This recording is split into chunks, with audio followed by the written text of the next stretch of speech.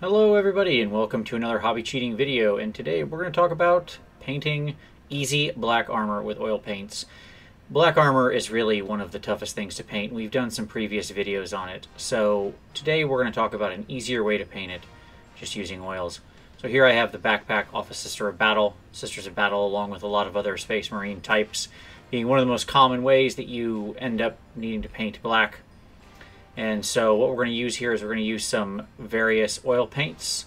We're going to use some Obtulung 502 Light Flesh, some Obtulung 502 Blue Oxide or Copper Oxide Blue, and then we're going to just use some Winton Ivory color, or Winton Ivory Black.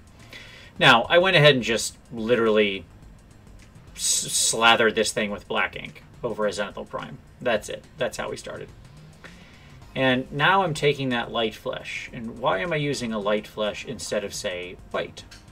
Well, because it's a little bit warmer, and that's going to actually just make the transition nice and soft. And so I just find my area where I want my highest highlight, take some of that oil paint, a little bit of white spirits mixed in, and I trace a nice line of highlights across there. And then on either side of that, I go and I get my Copper Oxide Blue Patina, which is just a really interesting color. I know it's supposed to be for copper oxidation, but I use it for this all the time. These kinds of things. And I run a line along each side. Again, I'm not worried about blending. It's not what we're doing at this point. Now I'm going to take a nice, and lastly, I apply my black oil paint to just the other areas to give me something to blend in with. Now I'm going to take a nice soft brush, and I'm just going to blend that right out, okay? Just slowly working, picking at the edges there, bringing those colors together. Now, as usual, what's great about oil paints and using oil paints for black armor is that, one, you can see how instantly smooth that transition is. Like, look at how wonderfully that goes from white down to black. Normally with acrylic paints, the way they dry, especially when you're trying to go all the way from white to black, this is just a thing that will take forever. But with oil paints, this was, to do this whole backpack was like a 10-minute job, and all the blends were creamy, perfect, smooth. And you just can't do that with acrylics. Like, you're never going to get that kind of speed and yet still accuracy, because I didn't have to use something like an airbrush, which is, you know, largely too big for the job. So now I'm just adjusting the color, right? So the next thing you want to do is just kind of see exactly how the color is reflecting. Do I have enough white? Do I have enough? I'm just trying to cover it up so you get the idea of it in different lights. So you can see it's pretty soft. That paint's quite wet and creating quite a reflection on the top where it's all glossy.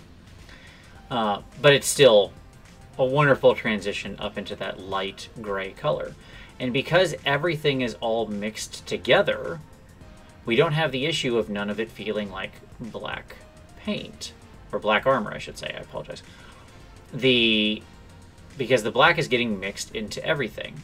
Once again, we're going to do the same thing here with the lower part of this backpack. Again, just getting it there.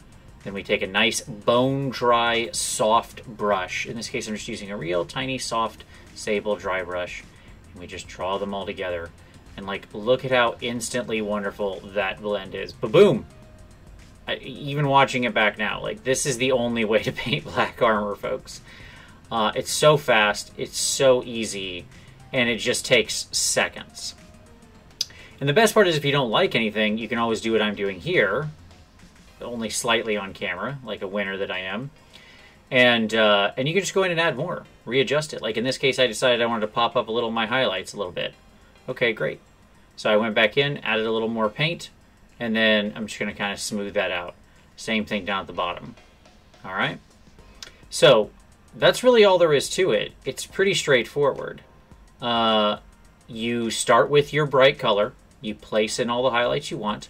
Add some interference color. I used blue just to add a little bit of a cool interference color, but you could use anything. You could use other blues, purples, greens, whatever the environment is around you. Then you add some black oil paint. Then using a soft brush, draw it all together. And that's pretty much all there is to it. You can even add secondary reflections, as you see me doing here. I'm using that soft secondary environmental color. And I'm just going to blend that right in, and then boom, I've got a nice secondary reflection. Again, seconds. So easy. And I just let this dry, and it's good to go. Here at the end, you're going to see some videos of what the girl, or some pictures of what the Space Marine looks like when she's all done. I hope you find those helpful. Do give this a try. It's so easy. If you liked this, give it a like. Subscribe for additional hobby cheating in the future. But as always, I very much appreciate you watching this one, and we'll see you next time.